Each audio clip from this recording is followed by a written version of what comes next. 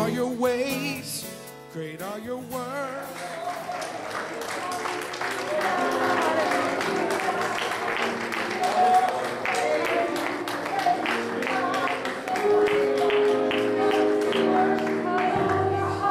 Into this place, welcome into this brokenness soul. You desire to abide in the praises of your people. So we lift our hands as we lift our hearts, as we offer up this praise unto your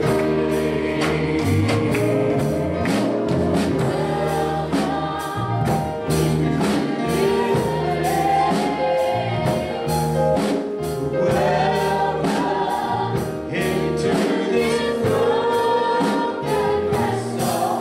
You desire to abide in the praises of your people. So we lift our hands as we lift our hearts, as we offer up this praise unto your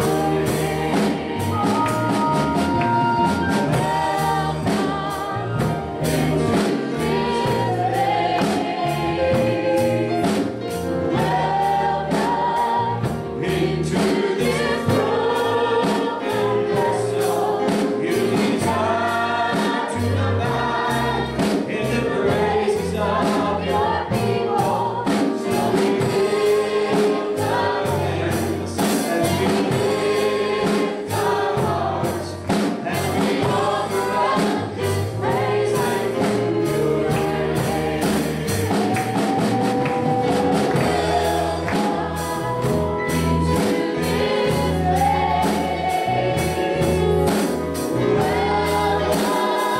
into this brokenness soul.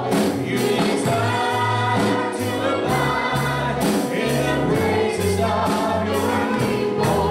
So we lift our hands as we lift our hearts.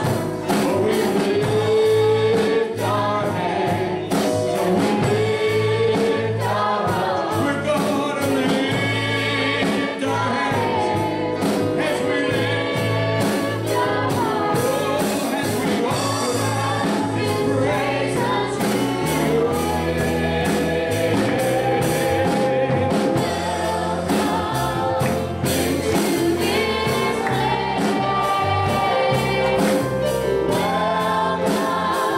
Into this brokenness soul. You desire to abide in the praises of your people. So we lift our hands as we lift our hearts, as we offer up this praise unto your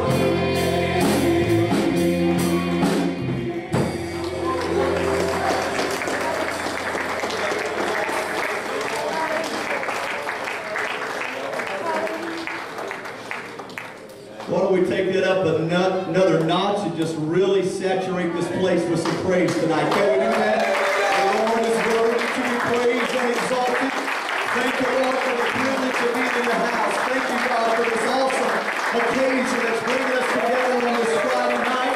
We've come to exalt you. We've come to saturate this place. We've come to dedicate it unto your service in the name of Jesus. Hallelujah, hallelujah, hallelujah. Worthy is the Lamb, worthy is the Lamb, worthy is the Lamb. We exalt your name, Jesus. Praise God, praise God. It is so good to finally be here tonight. Apologize for us being late. It's just a long journey over here from the Quad Cities, and we had to kind of coordinate schedules, but I'm honored to be here. Pastor Sister Talbot, and this wonderful congregation, and this wonderful new edifice. Isn't this awesome? What a great night to celebrate. Good things to celebrate, amen? Give honor to our district superintendent. Looking forward to hearing him minister the word here in just a little bit. You may be seated. The Lord is never caught off guard. He's never shocked. He's There's nothing that ever stresses him out. He is just in control. And I am thankful that he put it all together for this wonderful building, for this wonderful church congregation, and the years of labor of the Talbot family. And we're here to celebrate with them tonight. And I just want us to not get so caught up in the celebrating that we forget about the worshiping and magnifying God. That's what this building is going to be for. Amen? Let's worship the Lord in prayer.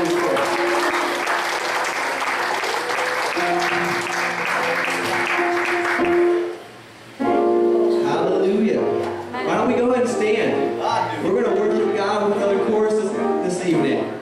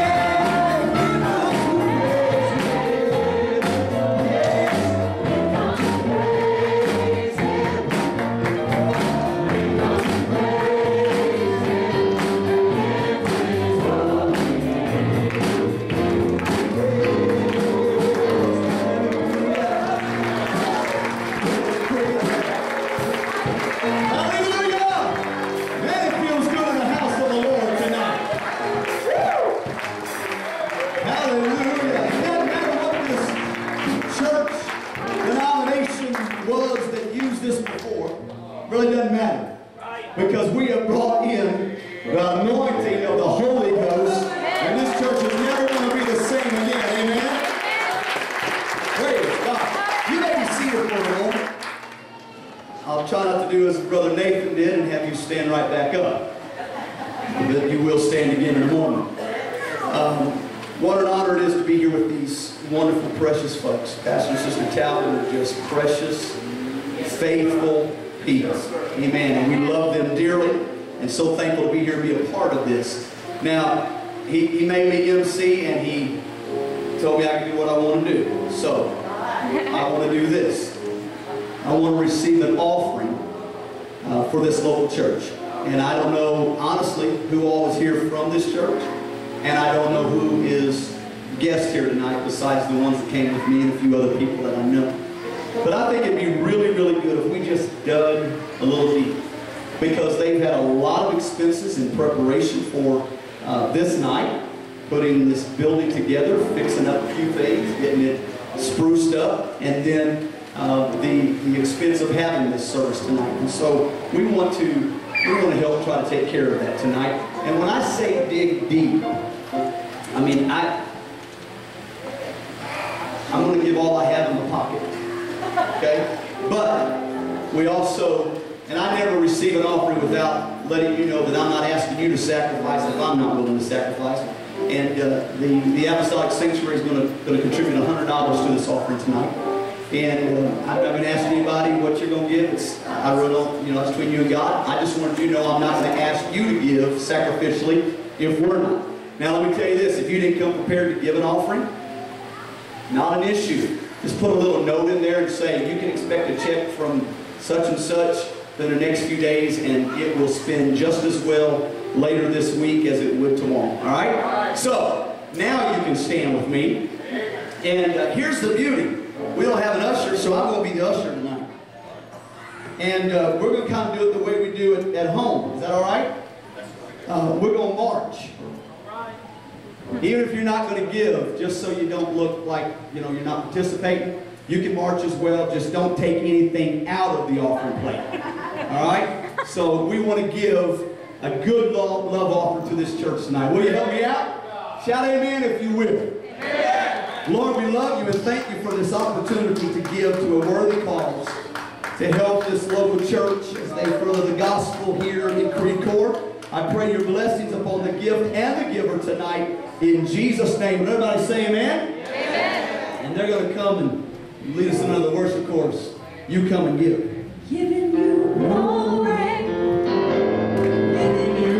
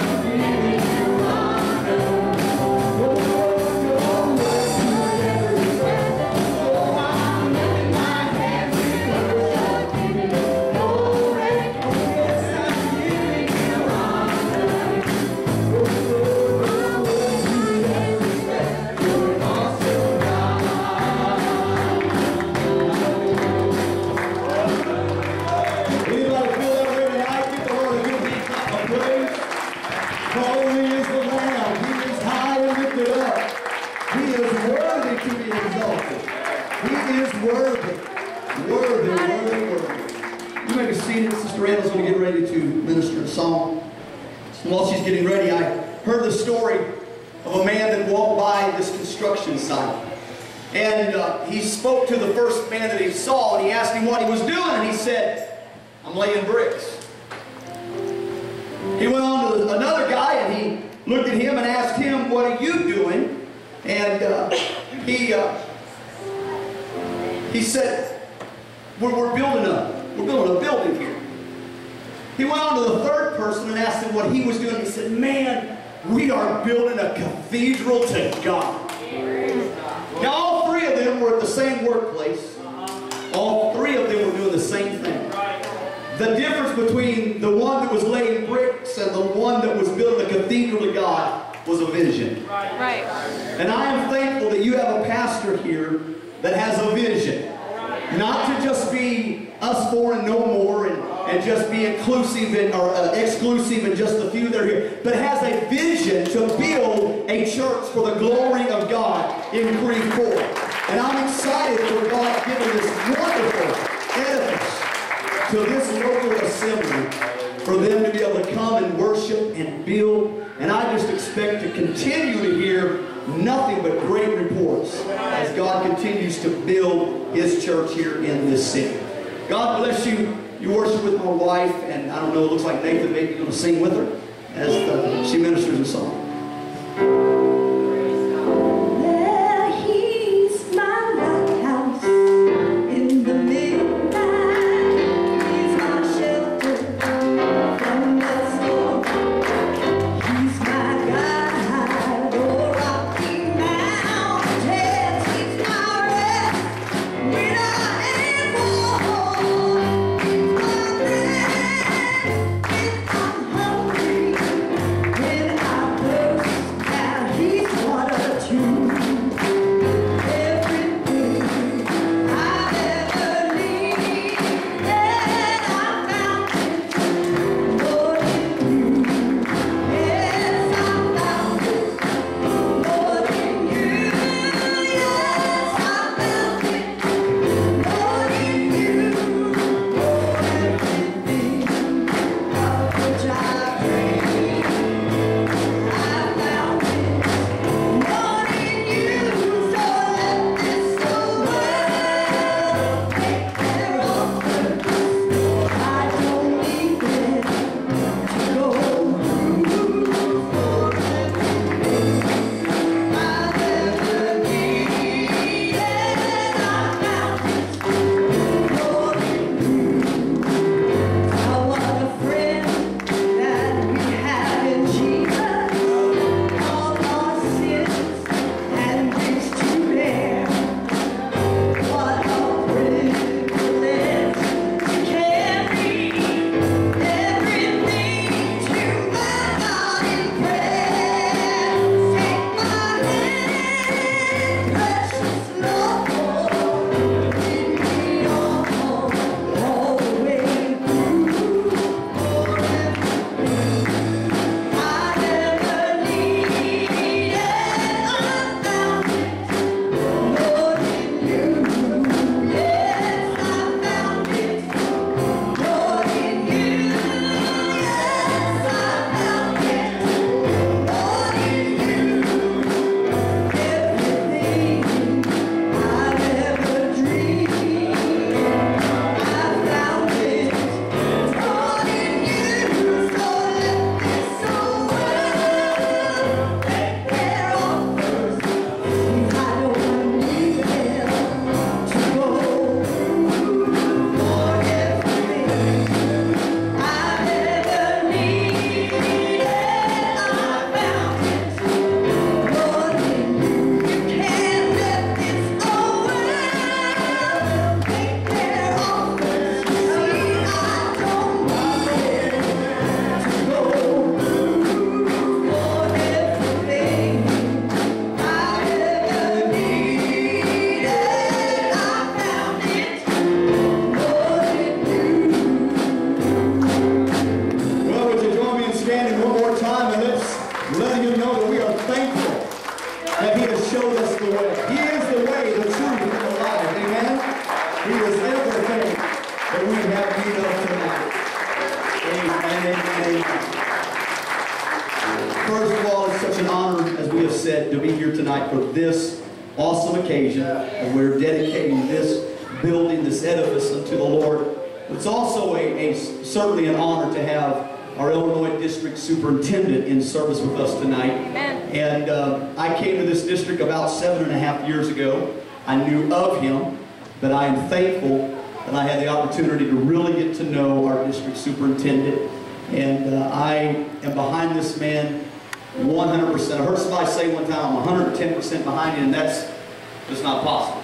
So I'm not going to stand here and lie. I'm behind you 100%. I appreciate his love for our apostolic identity. I appreciate his love for this doctrine. I appreciate his passion for apostolic revival. And he is leading our district into the next realm of church growth from the north to the south, east to the west. And we're honored to have him here in Creve Coeur in Section 9 tonight to speak and to preach to us on this dedication night. Would you put your hands together and welcome our district superintendent, Brent.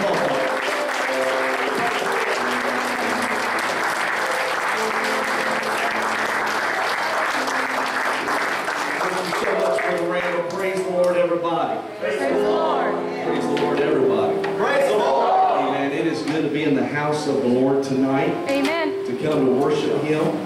Amen. Has God been good to anybody? Yes, sir.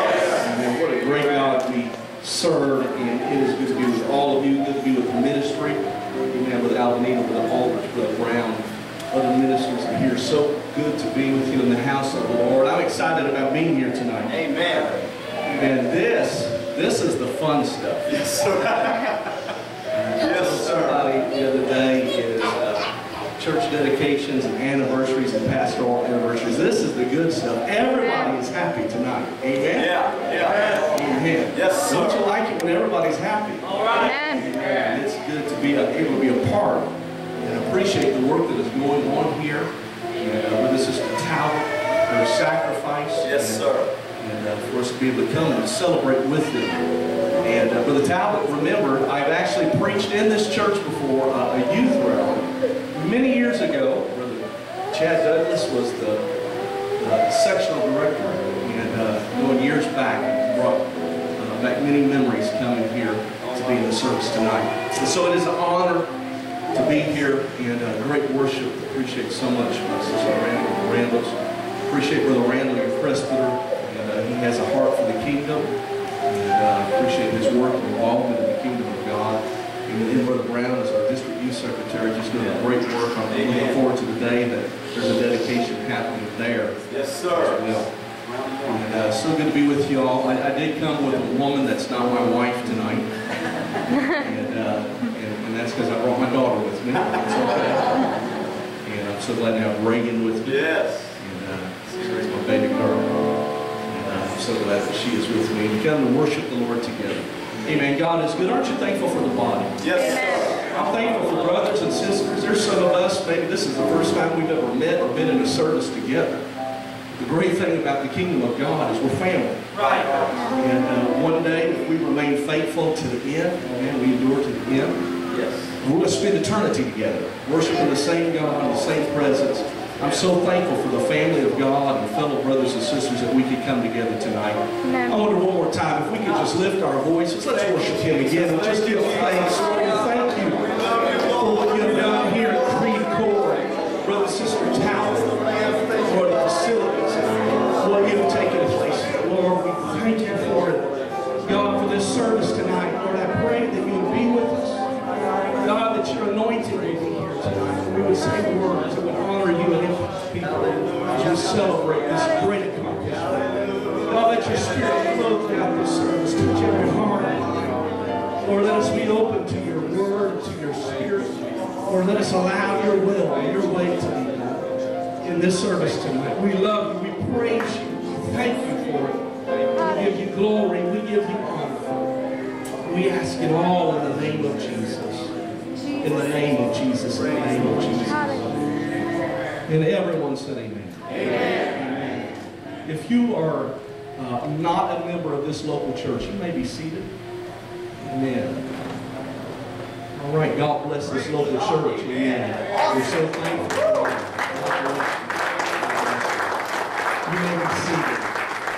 I don't want to embarrass you, but I want to know who I'm preaching to because this is about you tonight. And everyone else has come to worship with you, but I want to know as I'm preaching who the local church is as well.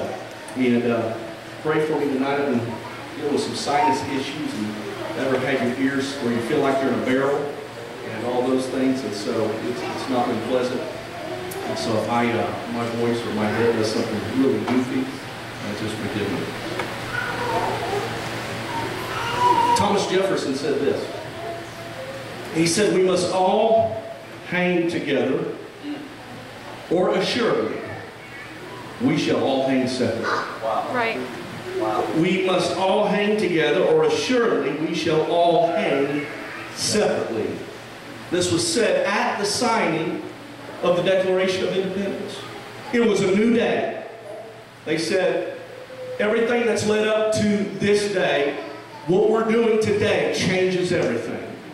And if we don't stick together, we're going to have to stick together because the enemy is not going to be happy with what we're doing today. That's right. That's right. And the enemy is going to fight. That's right. And the enemy is going to attack. Amen. So I've come to say to this local church to start out together, you must all hang together, or assuredly you will all hang separately. Hear it. Hear it. Because the enemy does not like it when a church progresses in any shape or form. And just when you sign to say, we're going to expand our territory, we're going to expand our sanctuary, all of hell Yes, sir. wants to attack Yes, sir. somebody saying that we're thankful for everything that's brought us to today, Right. but we're going forward. Great things are going to happen as we go forward.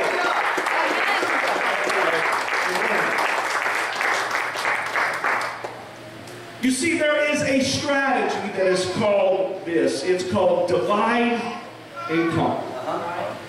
It's a strategy designed to break the power of unity, because if a group can be separated or disgruntlement can begin, if infighting can start, the group is much easier to conquer than if they are united together. Generals observed throughout history that it is easier to defeat one army of 50,000 men, followed by another army of 50,000 men, rather than to fight against one army of 100,000 men. The numbers might seem the same, but there is a difference. And they understood if we can divide this into two chunks, we will be more successful. And because of the importance of unity and the power that comes when we are linked together. And so there's always been this principle of battle of warfare to try to divide and to conquer. You see, if we expose ourselves to the enemy when one is face to face with the enemy and another are back to back, we can unite in the purpose of what is taking place. There have never been two fiercer warriors in all of American history than an Apache chief by the name of Geronimo and his counterparts, chief known as Crazy Horse. They will forever be known and recognized for really ancient, what we would call guerrilla warfare in history. Crazy Horse will forever be remembered as the strategist who outflanked, divided, and then slaughtered the entire 7th Cavalry of the U.S. Army, what was under the command of one General Armstrong Custer, that has forever been known as Custer's Last Stand. He outflanked, divided, separated him from the group, and then destroyed him. And the military, Crazy, became sort of their America's most wanted, I guess, back in ancient days. And yet they never could track him down. He was an expert at hiding. He was an expert at deception. And so finally the military gave up. They no longer tried to just track him down and out-strategize him. What they began to do is they began to give food and supplies and horses and other articles to other Indians. And in turn, it was other Indians that led our U.S. Army to eventually be able to take Crazy Horse, divide and conquer. We could not do it without dividing through giving some horses, giving some things to allow us to have that access. This is a principle we see in so many areas. In fact, if you're a parent, what military geniuses have tried to accomplish throughout centuries, children perfect within the first few years of their life. They know how to come to one parent, and they never go to mom and dad at the same time. Children never go to them. They understand, I will go to one, and if I can get one just to even waffle, if I can get one parent just to say even maybe, then I can go to the other parent and say, hey, mom doesn't care if you don't care. Yes, sir. And when mom and dad get in the car, they found out that a 5-year-old has outsmarted them and outwitted them because he divided them and conquered both of them. That if they would have been together, this is why in families and in marriages it is critical that mom and dad are on the same page. Because if mom and dad are not on the same page, the entire family becomes splintered and divided. And so it is a principle that takes place throughout history, continues today. Israel came to superpower status under the rule of David. A status that continued to grow and was established under the rule of Solomon, his son. Solomon inherited a great deal of goodwill just because David was his father. David was an incredible king. In fact, the flag of David still flies over Israel to this day, recognized as their greatest king. Right. And when Solomon assumed the throne, he inherited a great deal of goodwill and good favor because of David. David had focused on expanding Israel militarily.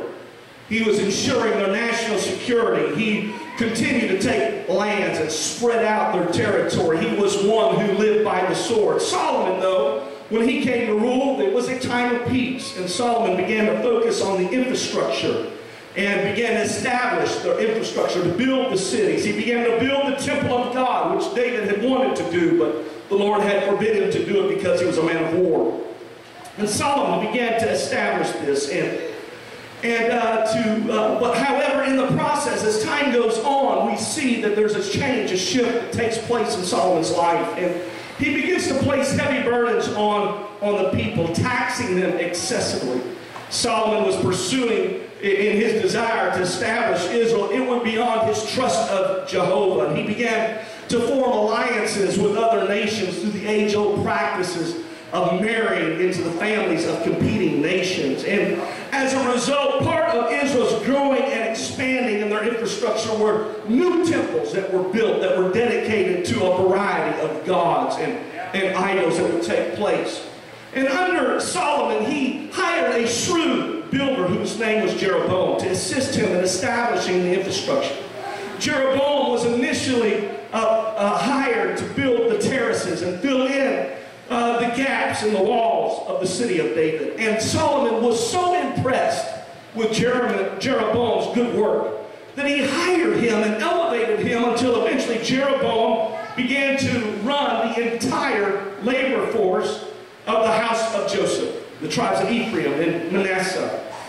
And he was in a place of prestige. His skill, his ability, the excellence with which he did his work, he became noticed from a blue-collar, common laborer till he elevated to where soon he is one of the most respected people in all of the nation of Israel.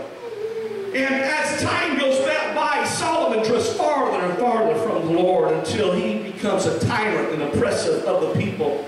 And Jeroboam experienced the effect, and he saw the effect of Solomon's rule upon the nation's workers and how hard it was. And he started to plant the seeds of rebellion to try to divide and then conquer.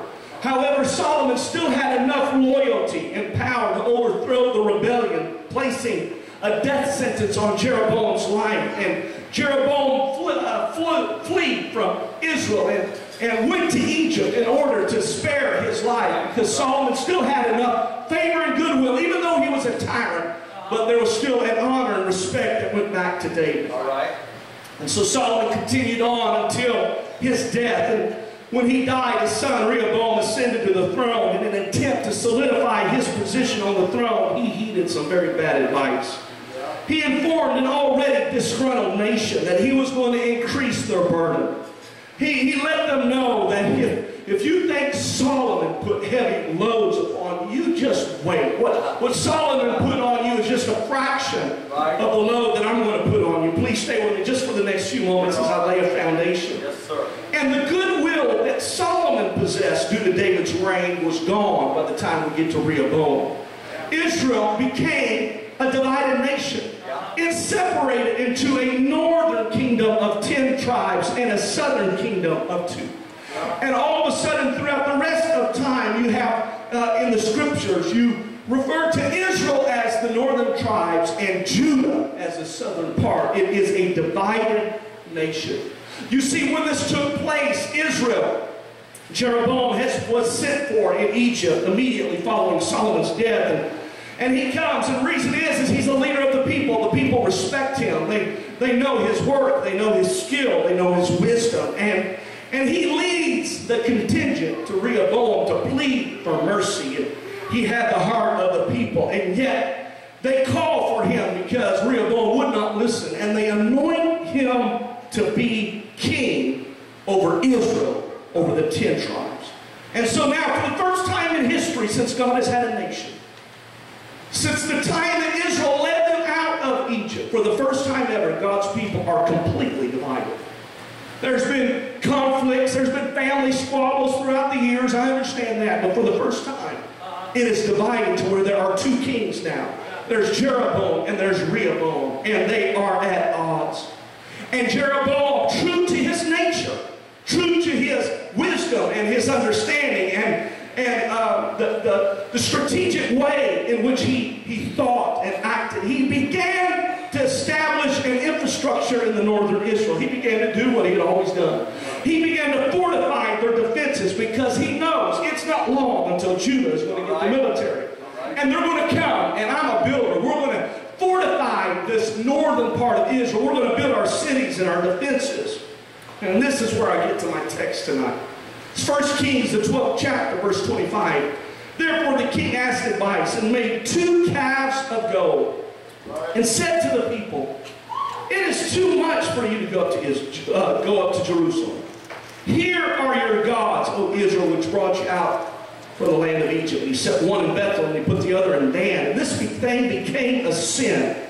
The people went to worship before the one as far as Dan. He made shrines on the high places and made priests from every class of the people who are not of the sons of Levi. Jeroboam ordained a feast on the 15th day of the 8th month, like the feast that was in Judah, offered sacrifices on the altar. So he did at Bethel, sacrificing to the calves he had made. And at Bethel he installed priests of the high place which he had made. See, Jeroboam is a strategist. He recognizes that although the people are disgruntled, although they are divided, they reacted to Rehoboam in anger because it has been building over the years and the temperature is high. He understood as time goes on, our temperature we begin to settle down. We see this happen daily in the United States of America. Something can happen and now we have what we call a 24-hour news cycle. 24 hours because America and the public can be outraged at something, and yet a few days later, it's drifted away. There's something about human nature that we can be upset and passionate, but give it a few days and hey, yeah, we were upset then, it was a big deal then, but we'll just go along with it anyway now. And Jeroboam understood that while they're angry and they've been divided, what has happened is the northern tribes have been divided from the house of God. They've been divided from the temple. And the temple is in Jerusalem. And when their anger begins to die down, they're going to remember the glory days of David's reign. They're going to remember their connection and their heritage and the temple that Solomon built. And they're going to begin to go back to Jerusalem and back to the house of God. And when they go back to the house of God and they begin to worship, their hearts will once again be reunited with their brothers. And they will become one again.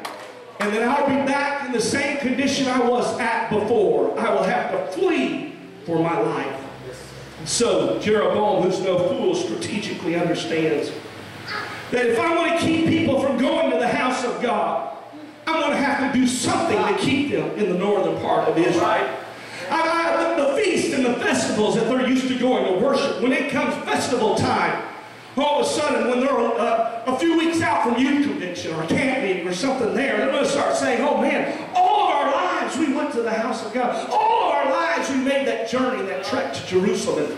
And they're going to start packing their bags and they're going to go. And so here's what Jeroboam began to do. He says, you know what? I want to make things a little bit more convenient for you than it was. You remember how difficult it was during Solomon's reign. And you know what Rehoboam is doing. And here's what I want to do. I want to make it a little easier for you. You don't have to go all the way back to Jerusalem. You don't have to go all the way back to the house of God. Let's make things more convenient. Let's set up an idol in Dan. And let's set up an idol in Beersheba. We'll have one in the north and one in the south. You don't have to go back to that one place of worship anymore. Well, why make the trek to just one place? Well, what's the big deal with having a place of worship to start? All right. I don't know what the big deal is. Why do you always have to go to the same place? Why can't we have more options? And he fired the authentic priesthood of the Levites, and he said, you know what?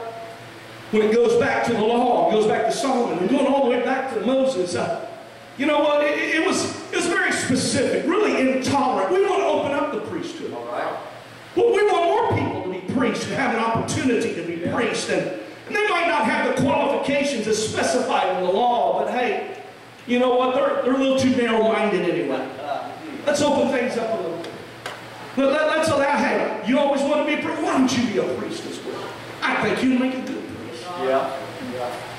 He started to ordain new feasts and new festivals at different periods in the calendar year in order to replace the established traditions that the elders, going all the way back, had established that were connected to the acts of a living God. Right. He says, let's institute brand new things. Those are old anyway. We go through the same motions all the time. Every time we go, the Feast of Tabernacles, of Booths, of First Fruits, we're going through the same thing all the time. Let's shake it up a little bit. Let's have something new. Let's get cutting edge. We live in a world where everybody around us is a little bit more cutting edge than we are. Right. Yeah. Maybe we could incorporate a few things. And then, you know, he still connected it to their national identity. Here, let me read this verse. Here are your gods, O Israel, which brought you up from the land of Egypt. Now listen to this verse. This is your God, O Israel, that brought you out of the land of Egypt.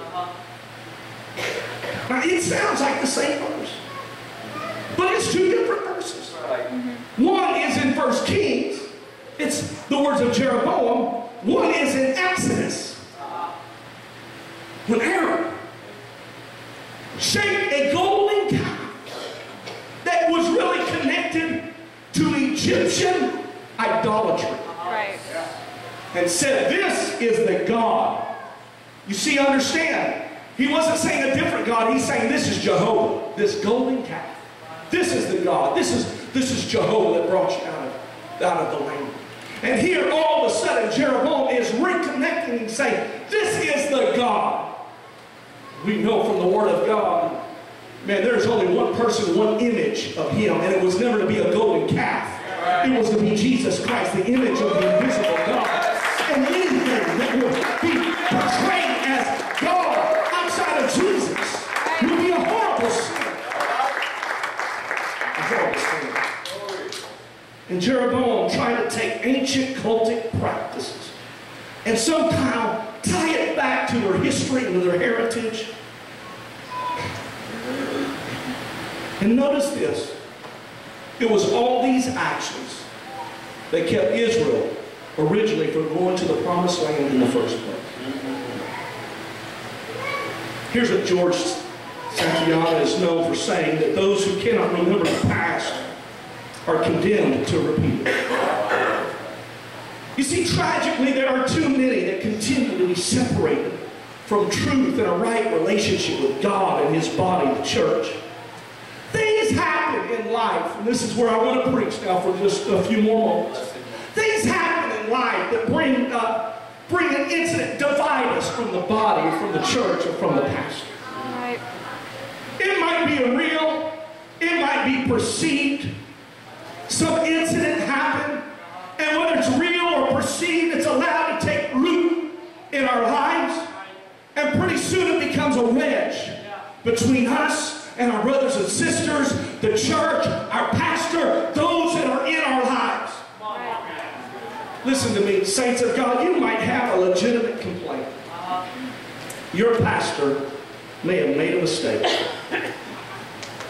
I'm standing here today. It's amazing to me that there are some folks who think pastors don't make mistakes. I make so many mistakes, it's incredible. I make so many mistakes, I don't know, I'm no longer even have to apologize to the church I pastor. Because they're so accustomed to it. Just another mistake. So you know what? There are times I make mistakes. I might be leaning light on it a little bit, but there are times my personality, I get focused on something and I'm not paying attention to how I say it, and it comes across wrong. It comes across mean or angry. I don't know. I'm just somewhere else. I'm very focused on whatever the next box is I've got to check off. And my wife will say, honey, you were a little too fast. You didn't. You look like maybe you're upset, or maybe your words came across wrong. And I have to go back and apologize. That's not what I meant. And understand that if somebody wants to find an issue with me, it will not take you long. Some of y'all are saying amen because you've already thought of a couple of things. You've already thought of a couple of things.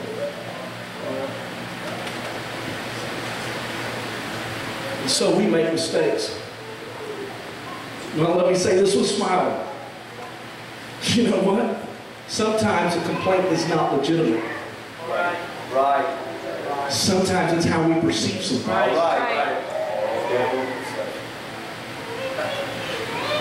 You see, life didn't turn out the way you planned. Or folks have thought, surely I would be much farther along than I am right now. Things aren't just going the way I want it to be.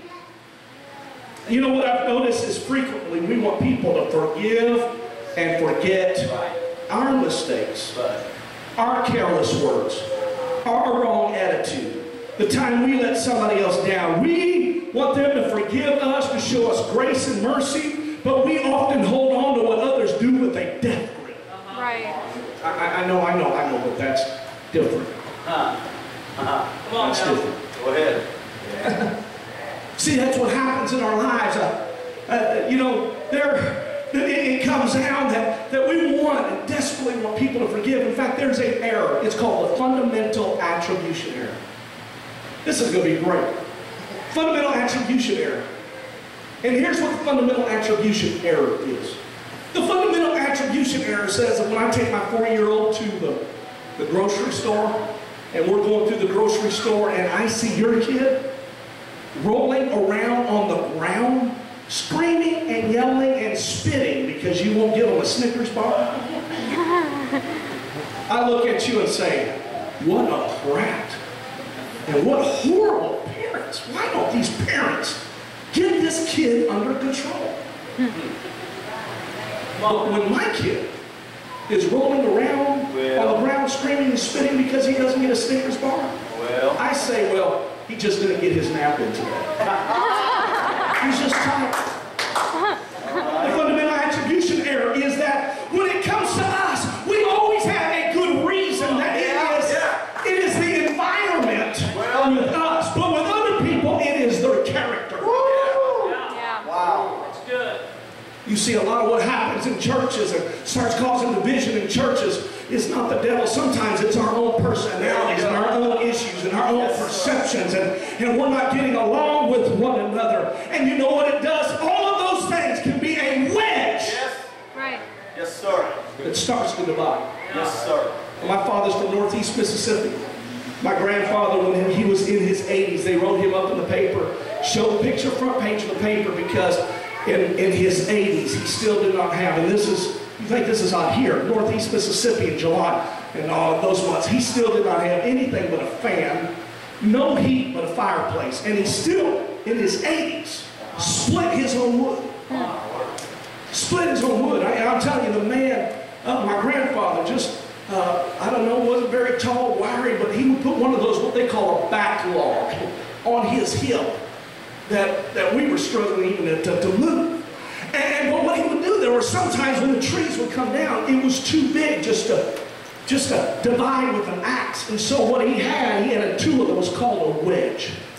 And no matter how big it was, if you could try a wedge into it and pound a wedge into it, it would not be very long until, regardless of the size, it would split in half. Because once a wedge gets involved in it, it can split anything, no matter how big it is. Right. I don't care how powerful the church is. I don't care how big the church is. I don't care what's going on. You see, the enemy knows this. I can divide and conquer. If I can get a wedge in between a saint and the pastor, if I can get a wedge in between brothers and sisters, if I can get a wedge in between the house of God and a child of God, it won't be very long until I will have divided them and conquered them. And it all starts with a wedge.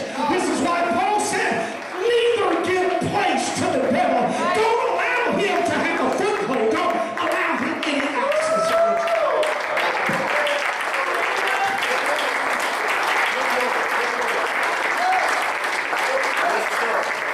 You see, once a wedge is in your life, whether it was real, whether you were really done wrong, I'm not oblivious. There are times where people are really done wrong. You were done wrong. There's no doubt about it. There's times you thought you were done wrong. You weren't done wrong. It's our perception. But whether it's real or whether it's not, you cannot let the enemy use that to put a wedge in your life. Be angry, but do not sin. Don't let the swing of him on your back. Don't give place to the devil. Say, regardless of what happened, I'm not going to let him divide me from the man of God. I'm going to let him divide me from my brothers and It's so sweet to trust in Jesus. you see a little wedge in your life, Just to take it wrath, bitterness, at His very word. some of the work of the flesh. The enemy will do Just to everything he can rest. to keep you from getting back in unity and in fellowship with God. Once it starts, it just starts with a little wedge. Just a little wedge. This is why I say back at home, if I mess up, you know what you need to do? You need to forgive me before you leave the church building. You know what? And if you mess up, I'm going to forgive you before I leave the church building. Because I do not want anywhere in my life to give the enemy an access point to start dividing out. I don't want bitterness to start working into my life to pretty soon I'm divided and separated from Jesus Christ and His body. Right.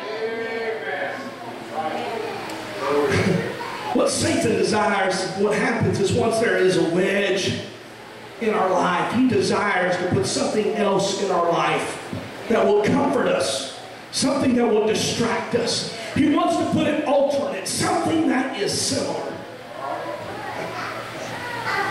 It might not be an Ark of the Covenant, but hey, it's still made of gold. Right. It might not have a mercy seat, but it does go back to our heritage, way back there.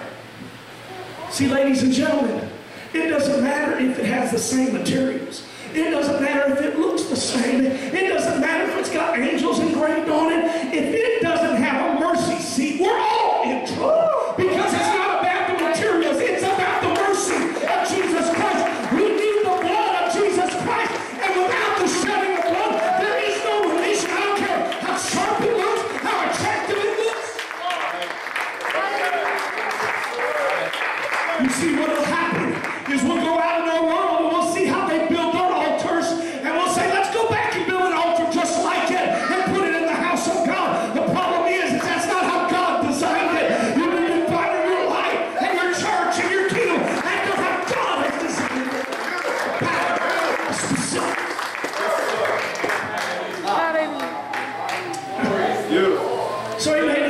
said, yeah, we don't have an Ark of the Covenant just like that. We've got some gold and stuff, and it's really cool. It's new. You'll never worship at something like this. Not only a substitute was made for the house of God, you don't have to go back to Jerusalem. It's more convenient. Yeah. And the Ark of the Covenant, even the feast, traditional feasts and observances of the acts of God that were instituted by God through Moses were changed. The Feast of Tabernacles, for instance, was instructed by the Lord to be held on the 7th month. It was instituted by God to take place immediately following the harvest. They would be thankful for how they had been blessed and how God had blessed the nation. It was a memorial of the wilderness wanderings and the celebration of the harvest. It so happened that if you go back in history, you'll find out it was on that occasion that Solomon dedicated the temple. And it was on that occasion that the glory of the Lord came down, and the fire of the Lord consumed the sacrifice. The glory of the Lord came down and filled the house of God, and the priest could not minister because of the power of the glory of the Lord. That is what happened on that day. And Jeroboam designed a feast on the very same day, except he just moved it back and forth. We'll go from the 7th, we'll put it back on the 8th month. We're still going to do a lot of the same things. And you see what happens is once your adversary gets you from the house of God, soon he'll even have to change in the feasts and activities. And what was this festival about? It was about being thankful that God provided for us. Right. This is why money, and just to take a side note, this is why money is talked about so much in Scripture. Because money is a spiritual thermometer. Right. Preacher, how come you talk about money so much? I guarantee you that there's not a preacher alive that talks about money as much as Jesus did. That's right. That's right. Exactly right. I guarantee you. But what was this about? It was about God's blessed us, and we want to bring first fruits, and we want to show our favor to the Lord. And you see what happens is once God starts putting that wedge, it'll start with the house of God. It'll start with our relationship to God and His man and our brothers and sisters, and then all of a sudden it'll start with our tithes and our offerings and our support. And one by one, the wedge is going deeper and deeper, and the divide is becoming greater.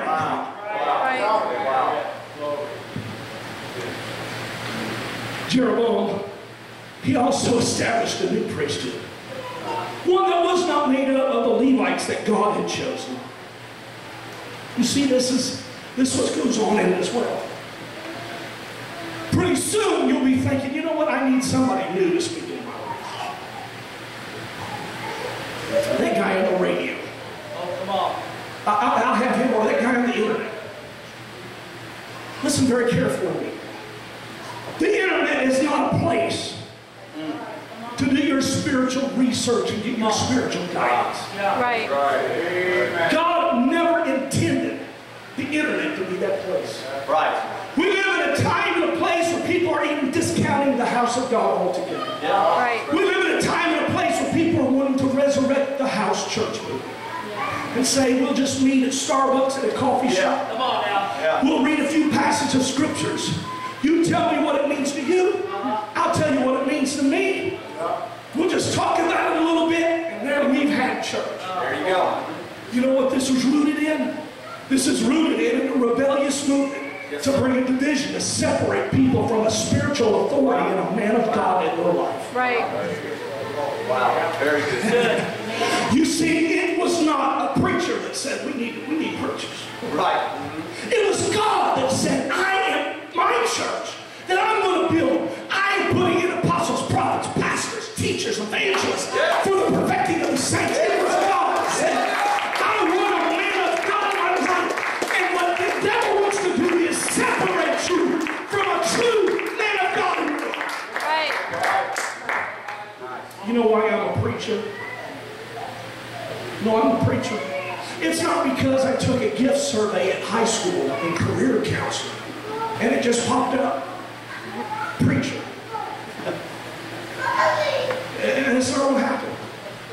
At East Aurora High School where I went to, career counseling, they didn't say, you know what, we check your gifts and we've done all this deep testing of you, and we see that your leans are to be a preacher. Oh, that's not how it happened. No, sir. God started dealing with me when I was 16 years old. And this is going to date me. Is a June conference going back. Brother Ewing was preaching. And he had this idea that the United Pentecostal Church, everybody should have 6 o'clock in the morning prayer. Honestly. And he preached this. This was from the General Conference floor.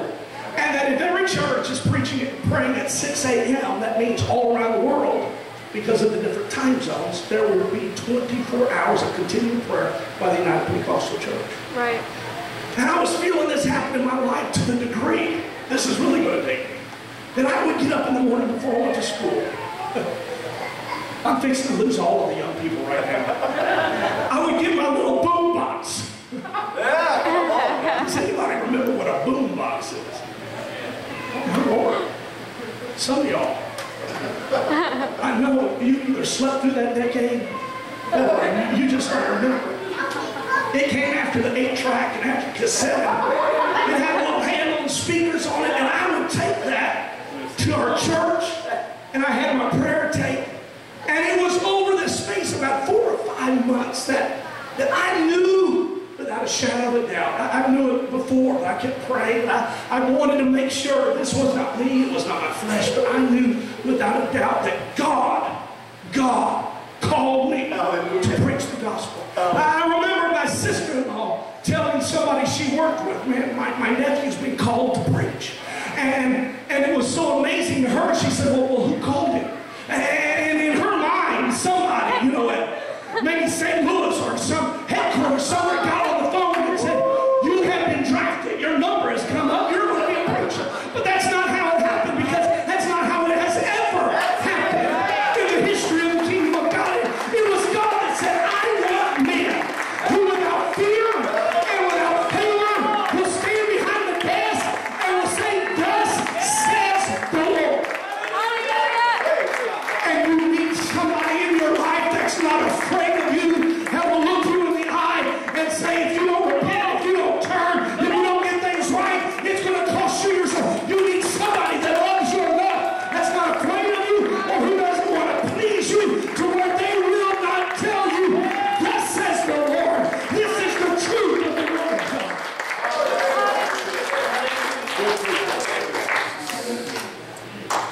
But Jeroboam says, you know what? We want to broaden the priesthood. We want to get a lot of people involved. Let's just get a lot of people involved. And here's the problem. Is they might have observed the priest somewhat, but it would have always been from a distance. These new classes of every people that were becoming priests, they didn't know what it was like to walk into the holiest of holies. Right. They didn't know what it was like to be in the holy place. They had seen from a distance. And so they might not have known a little bit how they did a sacrifice, how they cleansed themselves. They might have known some of those things from the outer edges, but they never knew what it was like to be in the very presence of God. Right. And the problem is when you're just observing from a distance, you're going to get things wrong and not understand why some things aren't done. And you get somebody that is not very close to Him, that doesn't have the call of God on their life, that doesn't know what it's like to be in the holiest of holies. And they might be able to do some things because they watched it from a distance, but they can't give you the true guidance that you need for your soul. They might know how to hold a microphone. They might know how to give all their emotions and how to stand in. But the problem is they don't have the anointing and the call of God. And you've got to have a pastor that says, I've heard from the Word of God. I've got a word for you today. And so it started with a little wedge and a little division. It wasn't long until they were foreigners to the house of God. It wasn't long until they didn't even see a true man of God in their lives. It wasn't long until they forgot the true practices of God and the people of God. Living in a state of apostasy. It all started with a wedge. I know this is really different for a church dedication. But this is the word of the Lord tonight. It says, as we go forward to what God is wanting to do, I want you to know the enemy and flesh and personalities and all these things are going to rise up. Yeah, they are. Right. And if you're looking for the perfect church, please don't go. Because you would mess it up. But the fact is there's never been a perfect church. Right. Where we get this mindset, I have no idea. It's got to be from Hollywood or this was somewhere, because there's never been a perfect church. 2/3 of our New Testament deals with church problems. That's right. Right. Some pretty intense church problems. But through it all, there are going to be problems. There are going to be disagreements. There are going to be personality conflicts. There are going to be spiritual attacks. But as long as we stay united, as long as we are united together, as long as we refuse to be divided, as long as we say, you know what, I'm not going to let any devil in hell drive a wedge between me and Brother Brown, because my soul is too important. I refuse to let anybody cause me to backslide and leave the house of God. My soul, my family, my eternity is way too important. I must be saved.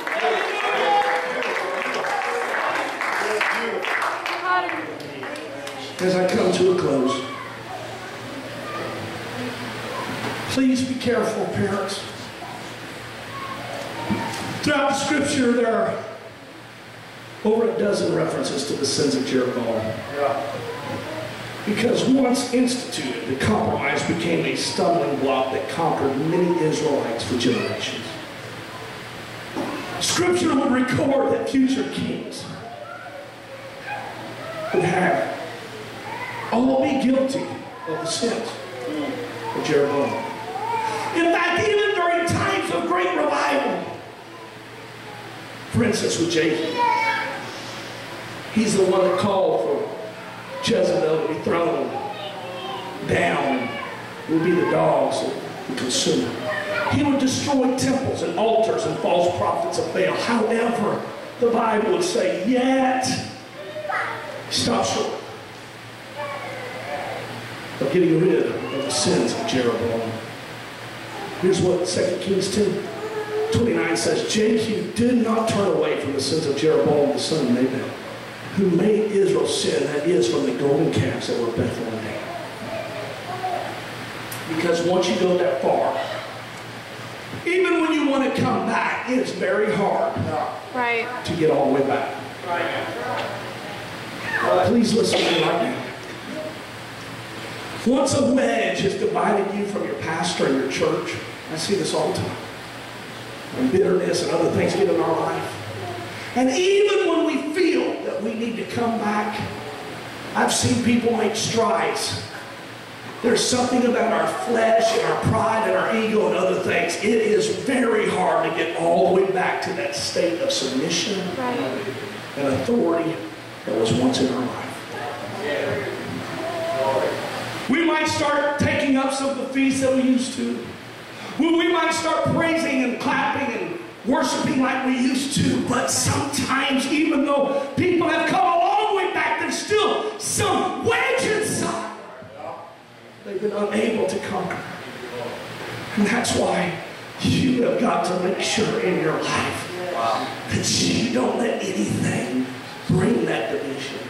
This is a new day. This is a new house. This is going forward in the name of Jesus. Great things are going to happen, but along the way, you mark my words on this line, something's going to happen. And it'll either be real and you're right, you were done wrong, or you're wrong and it's your perception. Either way, it's as real to you regardless. If it's real or if it's a misperception in your heart, it's real and you are done wrong. And you've got to make up your mind right now. That's what that preacher told me was going to happen. And I can do one of two things. I can take care of this right now and say, I'm not going to let this wedge bury deep inside of me that will eventually divide me, where I can be conquered by the adversary, who is as a roaring lion seeking who he may devour. But I want to deal with it right now. Because this is how it starts. It won't be long if I let this wedge in here that I'll be getting angry and bitter, and pretty soon I'll start missing the house of God. Pretty soon I'll start withholding my tithes and offering. Pretty soon I'll start ignoring the phone calls from the preacher and brothers and sisters, and I'll isolate myself. And then one day I'll wake up, and I'll wake up in a church where there is no mercy seat, where it might look familiar. They might clap their hands like they did at the house of God. They might even wave their hands, and their music might sound similar. But there is no Shekinah. There is no presence. There is no mercy seat. You see, they might baptize, but it won't be in the name of Jesus. And they might talk about the Spirit of God, but it won't be speaking with other tongues. It'll look familiar and similar, but there won't be any power. When Jesus Christ comes back for His church, you're going to need more than a form of worship. You're going to need the power of the Holy Ghost to be deep inside of you. I wonder if we could stand tonight.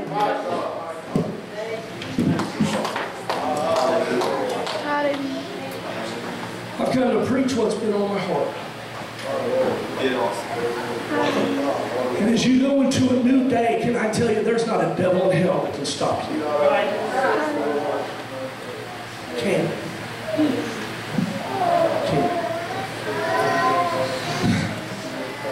But you know, and I'm going to be honest, I hope this is not taken wrong, because I really believe in the devil, and I know there's spiritual warfare, and I believe in all of it. Prayer, every aspect of spiritual warfare. I am a believer. There's spirits, there's wickedness, there's powers. I believe that.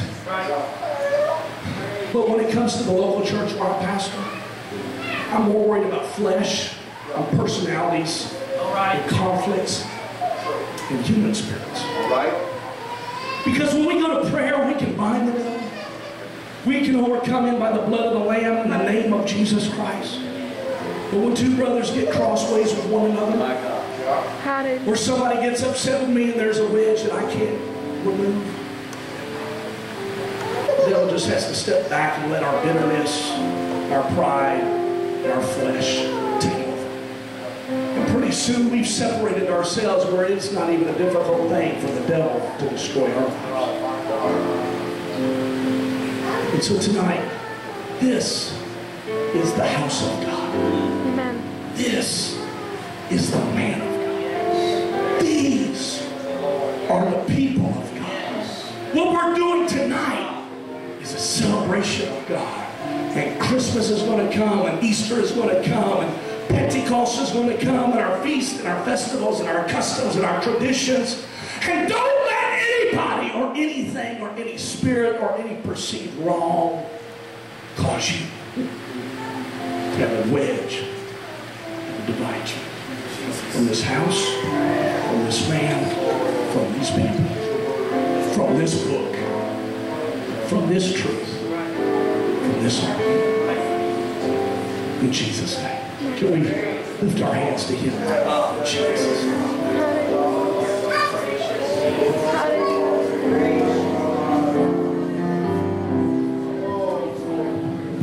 Jesus at the center of it all.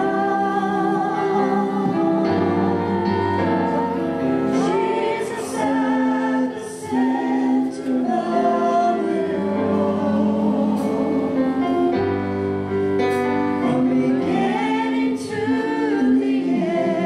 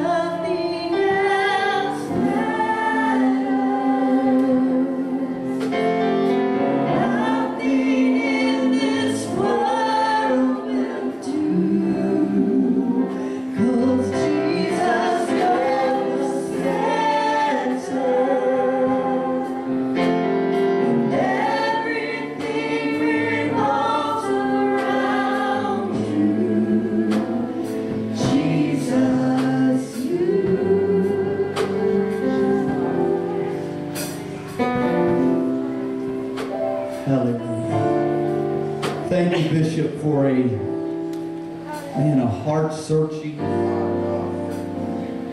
voice of warning, preparation. You keep Jesus at the center. It's really hard for anything to get in between you and the church. Right. Be seated for just a moment.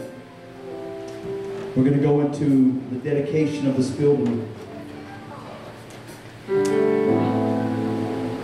The word dedicate simply means that we will allow the holiness of God to inundate, impact, and influence a person or a place. In other words, to initiate or set on the right course or the right track. This was an existing building. And I'm not casting stones at the form or denomination that was represented here. But tonight we're going to set some things on the right track going forward. When we talk about the dedication of God's temple, it included three things. It included the past. If you study in 2 Chronicles chapter 5, Solomon brought in all the things of his father that David had set aside for the temple. Also the ark with the tablets of the covenant. I think that represents tonight what the previous generations have stood for, what they have believed in, what they have sacrificed for.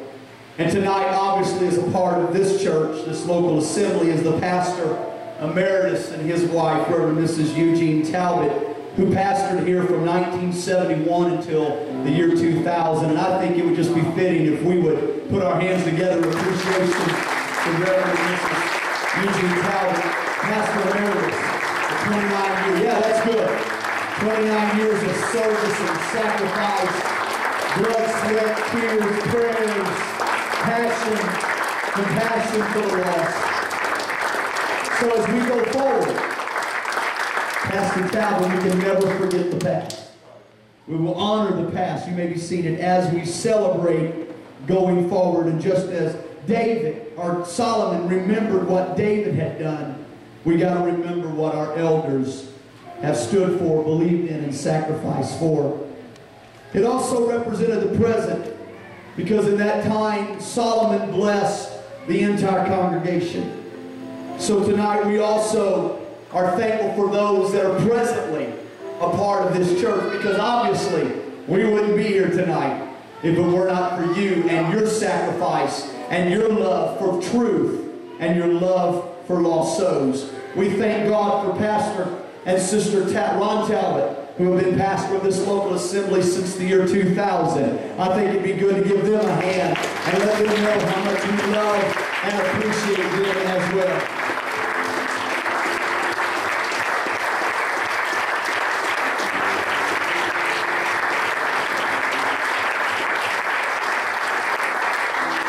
But we are not stuck in the past, and we are not stuck here in the present. But there's a future that we are concerned with. There is going to be trouble. Our bishop preached to us, preparing us for it. There will be trouble, there will be war, there will be famine. But when we allow our worship to focus upon the highs and the lows, then we'll have a roller coaster relationship. We need to let our eyes and our ears and our heart be towards this place. Attend to the prayer that is made in this place. Attend to the worship that is conducted in this place. There were so many things about that temple that I don't have time to go into tonight. When we think about the ark, which represents the presence of the Spirit of God. When we look at the spirit of sacrifice and the offerings that were given in order to build that tabernacle. The spirit of worship represented by the singers and the instruments and the exaltation of God in 2 Chronicles 6 and 14. There are so many things that go into making this not just a building and not just a structure, but it makes it the house of God, where the God of this house is always in control. Tonight we look at places within this facility that we will dedicate it to the Lord. First and foremost, this platform and this pulpit, which represent the leadership of this church. You got a pastor that is vibrant and passionate about this apostolic truth and reaching Creve Coeur with this message. Follow him as he follows God. This altar, which represents a place of dedication and commitment and prayer. The instruments and the choir area, which represents the music that will be played and sung unto our holy God. The sound room back there. Thank God for apostolic sound people that understand what a preacher needs when he's in the pulpit. I needed at least 2 amens from back here. There we go. Envision in the future, there's going to be a little reconstruction. And we're going to have a baptismal tank. Right. Where we won't have to drive over. And we thank God for the Peoria Church. Where we won't have to drive over there. We're just going right here. Amen? We're going to dedicate that future to the Lord. In the foyer, which represents our ministries and our outreach and welcoming people that they will feel at home the moment they step into this place. The prayer room. We can't forsake and forget the prayer room. Right. Because as a church prays, will determine how a church goes and grows. The auditorium and the pews, don't they feel comfortable? They represent the church and the laity. So I am going to ask if the members of this local assembly would stand and join me in the altar area. Would you come and do that tonight? Pastor and Sister Talbot, I would ask if you would stand in the very front center facing me. That would be great.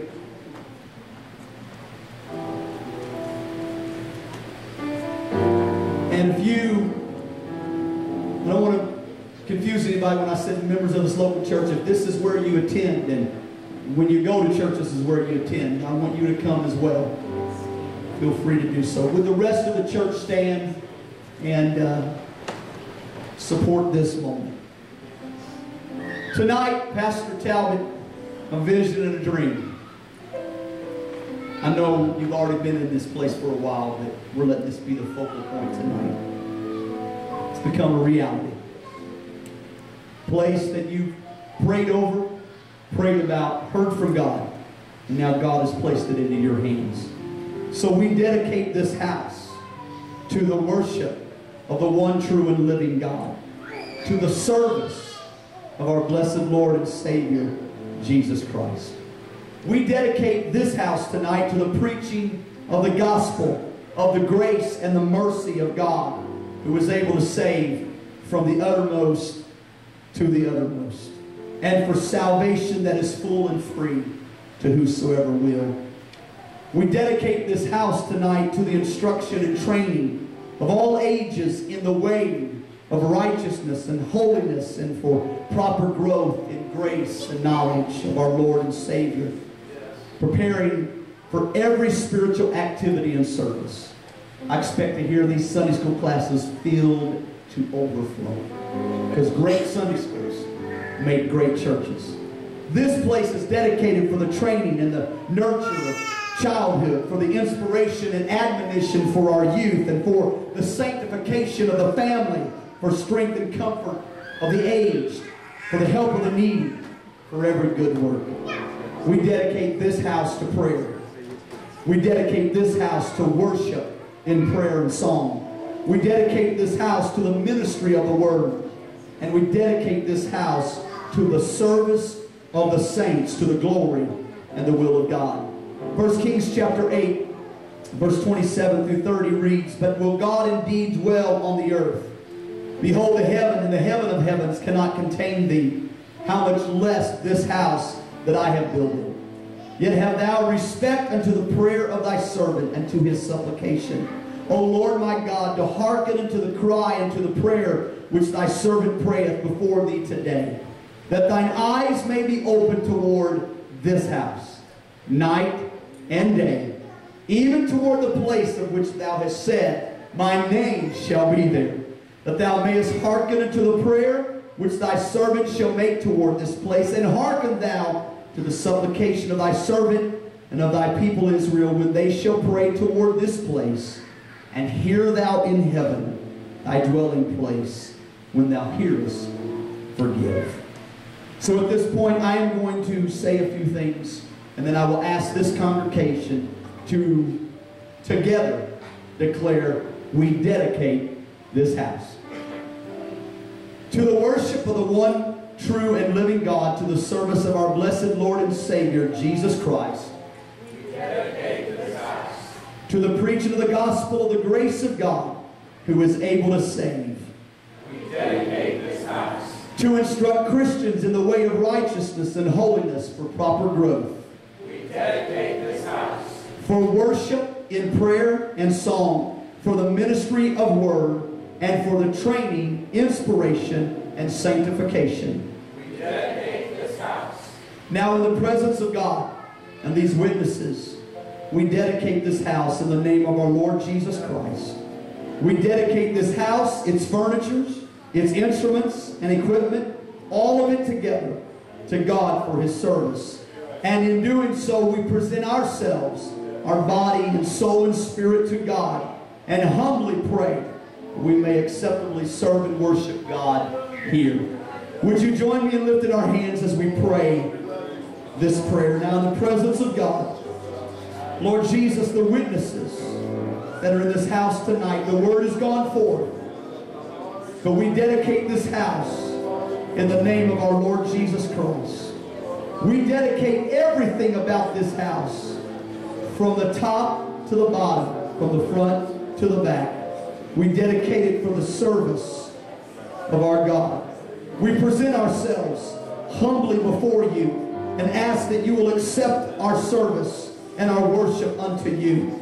We're asking you, Lord, who is the giver of all good gifts, that you will graciously accept the offering of this house in the name of Jesus, both for your glory and for the good of all concerned. I'm asking, Lord Jesus, that you'll bless every heart which shares in the gift that is made by the willing hands and the grateful hearts that has brought us to this night. I ask you, God, to let this place be a beacon, a light that will shine out throughout the city of Shreveport. I'm asking you, God, in your precious name, that you will draw sinners, that you will draw the hurting and the helpless and the hopeless to a place where truth is preached, where there is hope that can transform their life. I pray for a fresh anointing upon Pastor Talbot.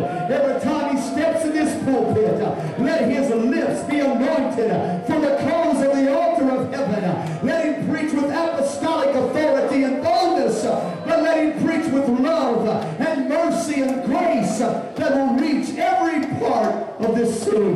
I praise you for a people that are going to bind together behind their pastor as he leads them into the next realm of an apostolic outpouring of your spirit. Lord, I'm asking you to fill this house up. I'm asking you, God, to fill it up with hungry people that are willing to accept your word. In the name of Jesus, we give you the praise. Would you put your hands together and lift your voices and magnify him? In the name of Jesus. Here's an oldie, and I think it fits right here. We just lift our hands. Dedicate this temple Not just this building, to you, Lord. but every person in this place. Can we sing it? Dedicate this temple to you, Lord. Use it for your service, for a holy purpose. We dedicate this temple to you, Lord.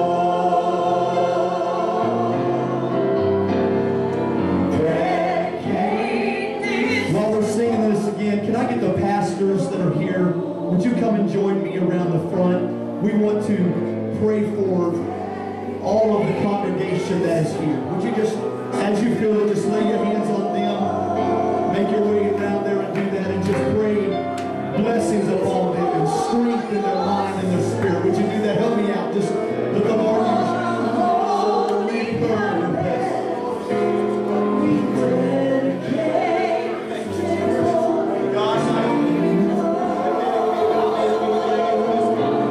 I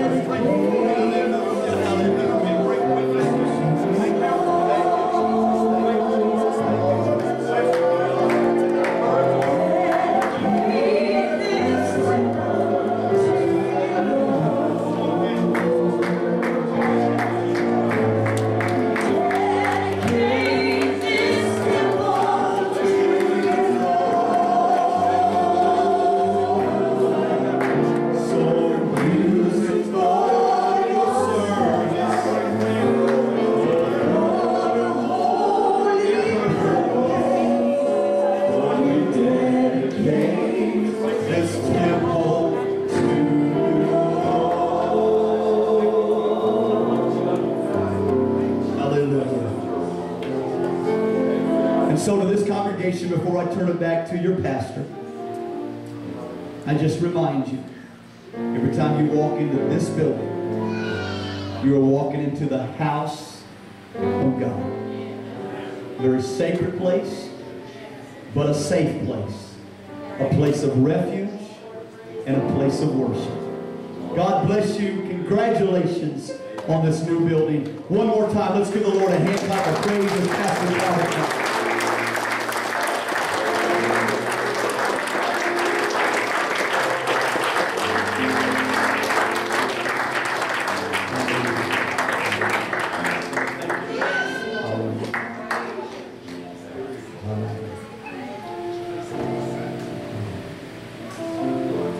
Thank you, Brother Coltharp. Thank you, Brother Randol, Brother Nathan, Sister Randol. Appreciate them being here tonight. Appreciate each and every one of you that's come here to celebrate with us. I was digging through some old records that of this previous church and that's been left behind. And I've heard stories about the woman that started this church. Anything that was loose, you better watch it because it will become unloose. I read an article just today that before she met in a house here with some folks and they had a prayer meeting. Then there was a 7-day revival that ensued, and then the church was birthed. She pastored here for many years, and I was thinking, you know, how the history of this little whitewashed building, and it's been through 3 remodels before we got it.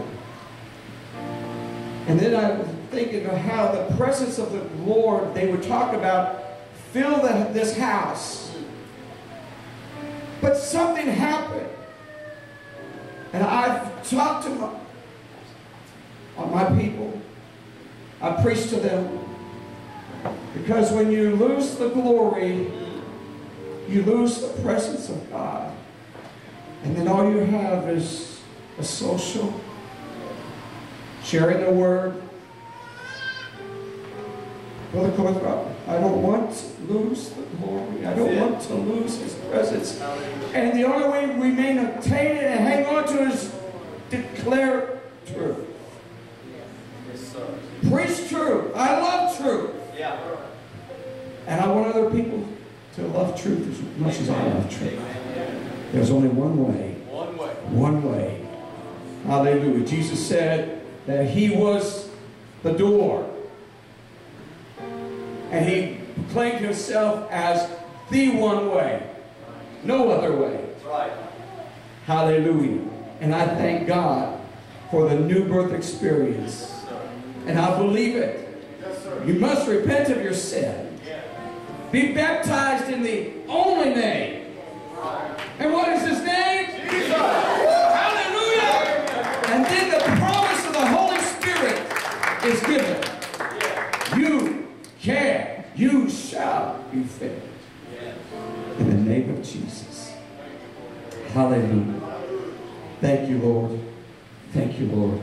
And thank you, pastors and you saints that's come and help celebrate this occasion tonight. Hallelujah. And as we're dismissed from this place, all of you ministers in the fellowship hall next door, we have a reception for you if you want to stay and enjoy with us. And let's just lift our hands one more time. Let's love the Lord. Hallelujah. In the name of Jesus. Lord, we thank you for your presence in this place. Lord, thank you for your anointing. Thank you, Lord, for your ministry that proclaims and upholds truth. And Lord, as we dismiss from this place tonight, we ask that your traveling mercies be with every family, every church, every pastor. And we just give you praise in that awesome and mighty name. In Jesus' name. Amen. Hallelujah.